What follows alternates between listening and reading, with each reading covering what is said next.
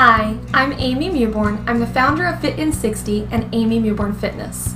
One of the questions that I hear most frequently from potential studio owners is how much is it going to cost to open my new studio? And I often have to tell them it's not necessarily a simple answer. I've literally seen studios that have been launched for between $5,000 and $10,000, and then I've seen studios that have been launched for about $250,000. Normally the ones that require about $250,000 or so are franchisees, and they are required to meet the brand standards of the franchisor. Normally the ones that have been open for $5,000 to $10,000, they're literally maybe taking over a yoga space or something that was already built out. So all they need is some props and that kind of stuff. But ultimately, what I often tell people is you want to have some money for startup capital.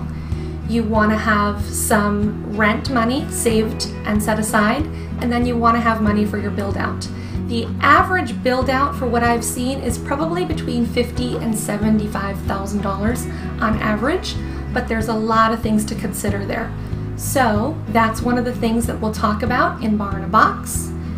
If you have any questions at all, contact me. I look forward to talking to you soon.